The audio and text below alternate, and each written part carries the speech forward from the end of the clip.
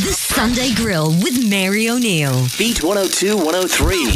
I'm a sucker for celebrity stories and hearing famous people's stories and everything. So tell me about some of the really interesting celebrities. I actually just remembered this morning, and I genuinely had forgotten about this. I was in Eva Longoria's house about 3 years ago at her birthday party. No way. Yeah, but I remember doing loads and loads of magic for her, and the rest of the Desperate Housewives were there, and it was really good fun. From the people who have hooked up on your site, could you give sort of an average age gap? What's the usual in terms of the difference? On the site, you only have to be a year younger, because there are some people who don't want a massive age, they just want a little bit younger. But I would say up to 15 years. I mean, I think there's a good chance that it will develop into a relationship. It must be, in one way, strangely flattering, but in another way, you probably get tired of the same comments, which is, my God, you're so tall. I've noticed that people only do it to tall people in that way, and they don't say to really seriously small people, wow, you're tiny, aren't you? Also Up. Yes. I really enjoyed Up. Yes. And I've only, do you know what? I only saw it in the last few days. It's lovely. Shame on you. Excuse me, I was having a baby at the time. Good excuse.